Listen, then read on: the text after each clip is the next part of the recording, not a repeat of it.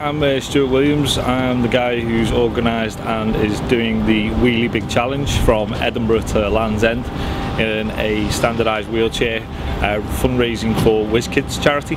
This is basically a very standardised chair been provided by Huadine, who are one of WizKids' manufacturers.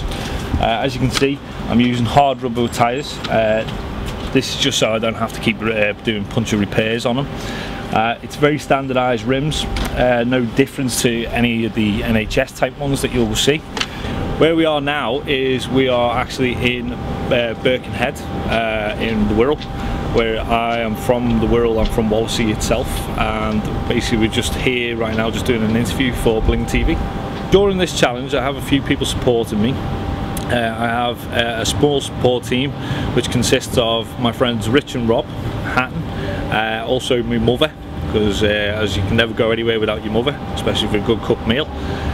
But for sponsors, I have several sponsors helping me. I have Sesame Access for All, who provide bespoke wheelchair lifts, which are invisible wheelchair lifts into grade listed buildings. And then I also have Big Storage, which provides storage facilities for officers and just general storage usage across 5 different locations in the northwest. And then our main sponsor is Marquise Leisure, who have helped provide us with the motorhome to get from Edinburgh to Land's End. Just literally in the last hour or so, I have literally just broken one of my guide wheels. As you can see, it won't move. It is actually snapped in 2 places, which has caused us basically to have a little bit of a re-evaluation of what I'm going to do. I'm going to have to basically go back and get this fixed. So as you can see, it won't rotate in any sort of circular direction.